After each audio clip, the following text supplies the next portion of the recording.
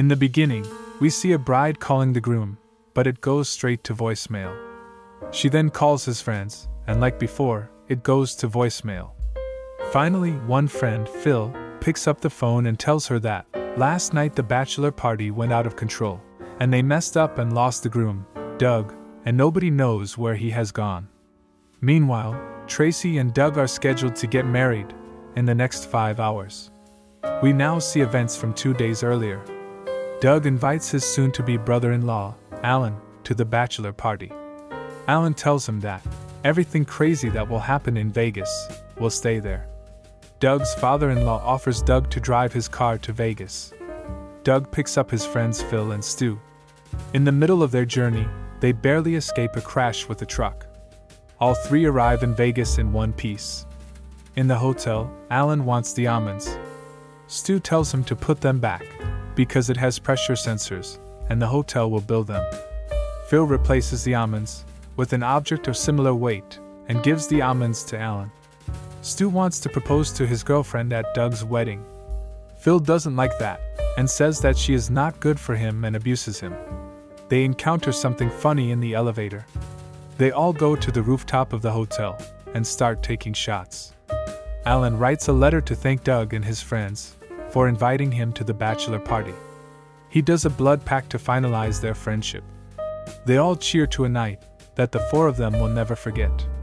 The next morning, we see the destruction they caused in the villa suite.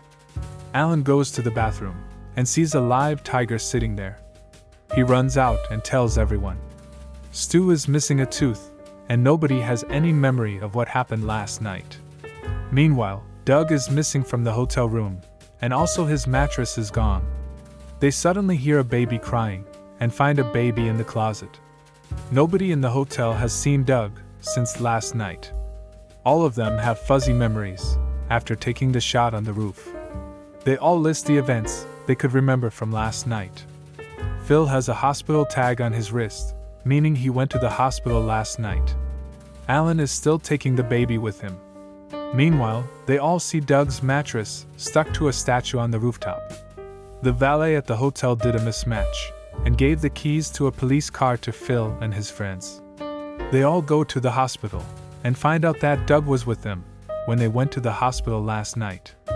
Phil's blood work came back and the doctor tells him that someone slipped a drug to him last night.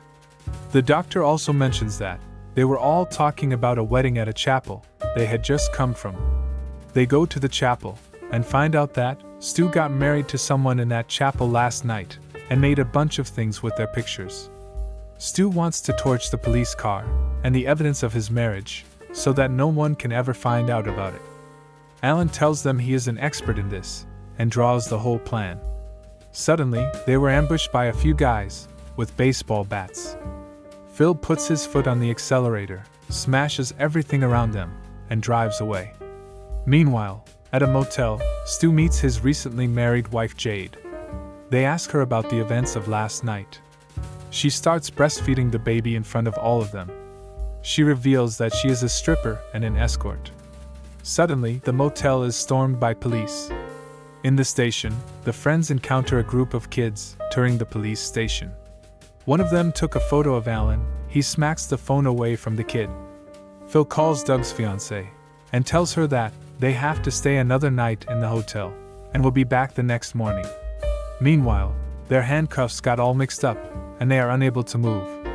The police officers interrogate them about why they stole their vehicle, and the police officers are very angry about that. Phil requests the officer to work out a deal and release them. One officer points out something, and the other officer starts laughing.